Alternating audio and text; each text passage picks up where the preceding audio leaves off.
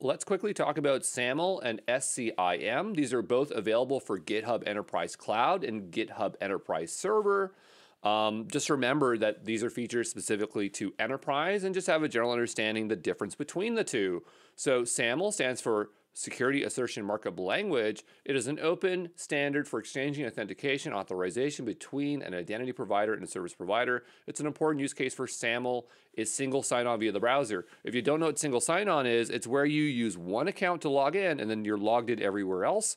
And so if you want to have single sign-on, the mechanism they're using here is SAML. Then you have SCIM. So this stands for System of Cross-Domain Identity Management. It's an open standard for automating the exchange of user identity information across different identity management systems. A key use for SCIM is to enable scalable and automated user provisioning and deprovisioning, often integrated with enterprise identity services. I know it's a mouthful, but I got a simpler summary for you here. SAML is about securely transmitting user authentication and authorization data for single sign-on purposes. And SCIM is about managing user identities across different systems to simplify account maintenance provisioning. So if you remember those two at the bottom, you'll know what they are.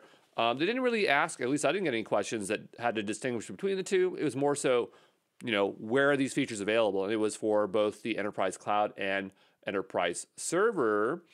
And one other thing I want to just note is that these two things can complement each other in the same ecosystem because they're doing two different things, serving two different purposes. So just understand that they commingle, and that this is for enterprises, okay?